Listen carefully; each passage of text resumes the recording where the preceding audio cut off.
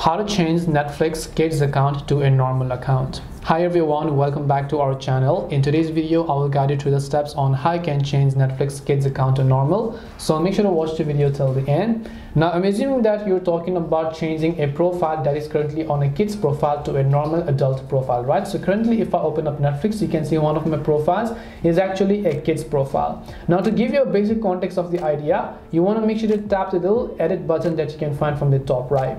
And then here is basically one of the adult profiles. I can convert an adult profile to a kid's profile whenever I'm creating a kid's profile or whenever I'm creating one new profile, but I cannot convert an already existing kid's profile to a normal account. So the only option we have either over here is to delete this kid's profile and then create a new one. But if you're worried about all of the watch histories and everything getting messed up when you delete this profile, you don't want to delete the profile as well, in that case Netflix has a new feature known as transfer profile history, which means that you can transfer the profile history from one profile to another, and then you can go on about deleting the old profile and then create a new profile.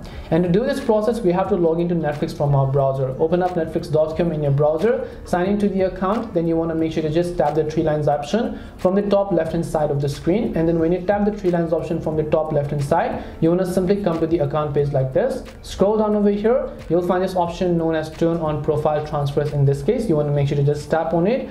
Just select the profile that you wish to transfer the profiles from and then select it to another profile. Once you've done that, just come back to the Netflix application here.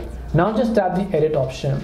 Now you can go on about deleting the old kids profile that you have by just selecting that profile, tapping the delete profile option and then tapping on delete. And after you've done that, you can just come back and then you can choose to create a new profile by tapping the plus icon and creating a new adult profile. Whenever you're creating a new profile, just make sure that you don't turn on the toggle next to kids profile, because that is what is going to mess up with the profiles, ages and so on. And that's it on how you can change your Netflix Kids account to normal. Hope this video was very helpful. If you have got any questions, feel free to leave them down. Thank you for watching till the end and see you soon in the next video.